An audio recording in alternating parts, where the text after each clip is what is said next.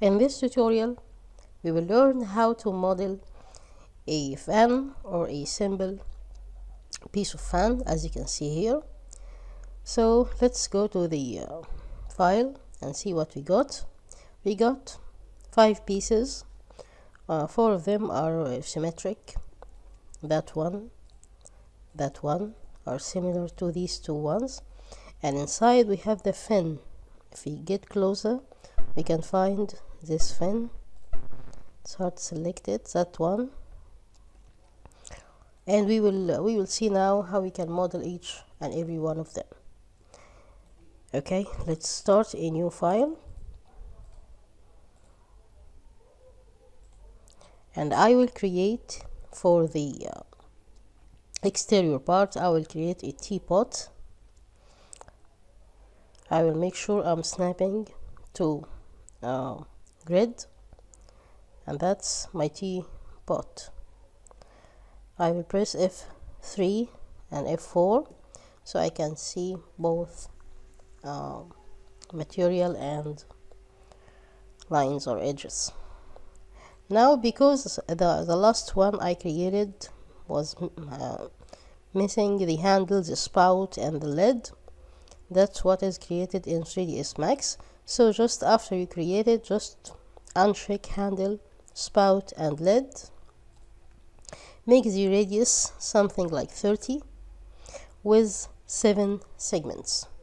Okay, so now let's right click, convert to editable poly, and we need to get rid of that rim that we see here. So we change the view to front view, change selection mode to polygon, and select these polygons and press delete. Now I need to have a copy of this editable poly, so with the selection tool I press shift and I drag it up, and it asks me if it's an instant or copy. I need a copy because I'll make some modification on it. Actually, let's wait until we do the tapper thing, or maybe, yeah, let's do the tapper first. Change mode to front, and we will apply a tapper modifier. We will raise the amount something like 1.9 will be fine, and curve, let's make the curve 0.3. I like it. Okay, that's fine. Let's drag it up like that and create a copy, not an instance, because we need to get rid of that tapper and we need to get rid of some of the polygons. So we go to polygon selection mode, we deactivate the snap toggle, select these pieces and we delete them. So that's what's left for me, and that will be the part here.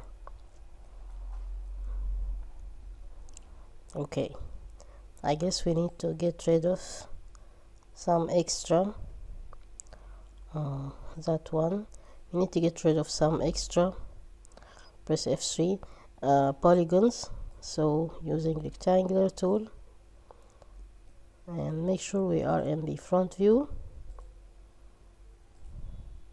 I use the rectangular tool to select that upper one and press delete. That's fine. Push it up just like that, and let's see what we will do with this this other part, and that will be the exterior net. I will use another modifier with that one, which is the lattice. And for lattice, where is it? It's in the L letter. With the lattice, I will press F3. I will use only stressed, and let's change the values of the radius. Let's make it 0.5, maybe 0.3. Let's make it thin. Segments to 1 is fine, maybe 2, so you don't need to use the hyper turbo smooth. Let's raise the sides to something like 12, so it gets smooth. And now let's select both of these objects. Press Ctrl to select both of them. Activate the angle snap tool and change to front, not back. Use the rotate tool to rotate it to 90 degree, just like that. Okay, so that's the front part of the fan. Let's change to top view, and we will press shift, and on that, let's get closer.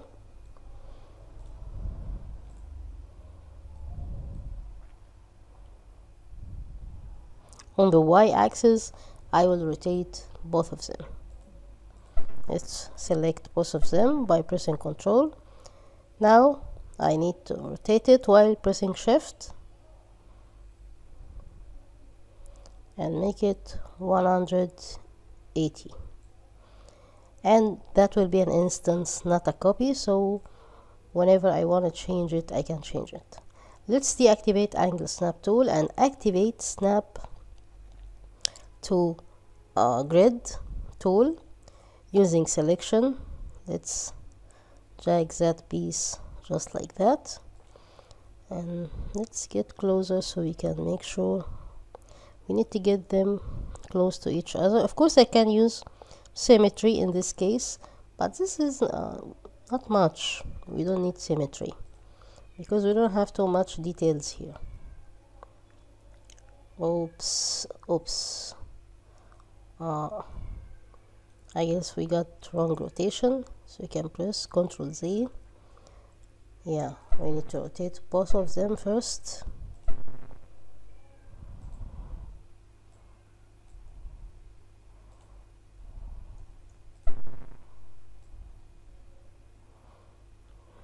Let's change to front view, maybe left. Okay, so now it's 90 degree, so I can, let's do it on the x-axis on the front view. Press shift, make it 180, make it an instance, press OK, push it while snapping.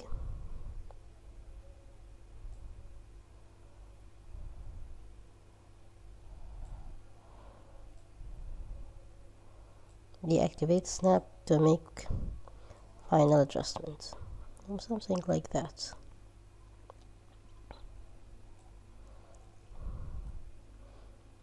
It needs to be raised up just a tiny and pushed forward like that.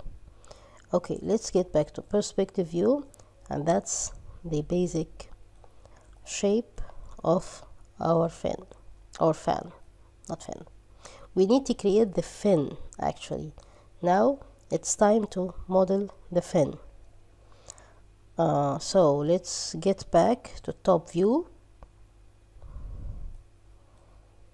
select all of these and push them, something like that, and let's go to create. Let's create a plane. Let's make a plane here, and as you see, it keeps my last parameter. I will make it something like 100. Let's make it 120, so we won't need to modify it by 120. And segments, I will make it 5 by 5. Press right click, convert to Editable Poly, change selection mode to polygon, and select these 4 while pressing Ctrl in the corners and hit delete. Now change selection mode to vertices, select these 2 guys, Using scale tool, let's scale them up, these two guys on the x-axis, and we need scale these down as you can. Same here on the y-axis. Now get closer. We need to do the same for these two.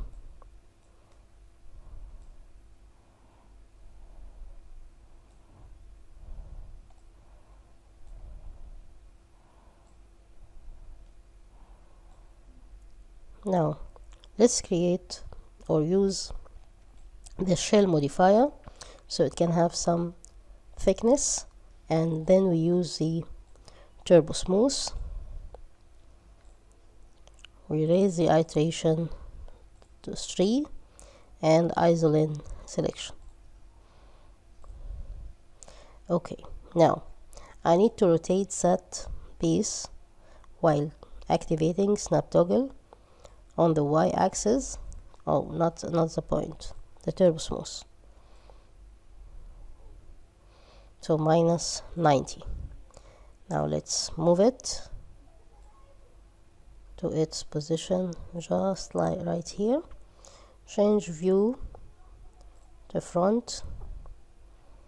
Yeah, we need to push it up. Make it in the middle as you can. And as you can see, we need to make it bigger, and maybe we can slightly rotate it. Okay, I guess it's fine. Okay, let's get back to perspective view. So now we got the fan. Of course we can modify it, and that's a simple fan actually that we can use in a scene, not used for electricity modeling purposes, but this is, as we said before, this is a simple course for learning basic skills of modeling. And let's continue. Let's see it first before we finish this video. Let's see it on render production. Maybe we need to make that piece a bit smaller. So let's select it and press using scale.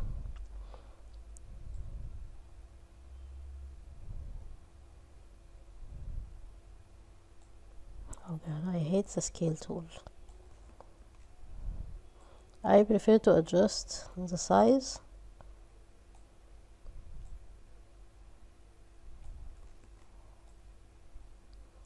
At the beginning rather than using that scale tool. Now let's go to left view. Oops, we should do the same with that other one.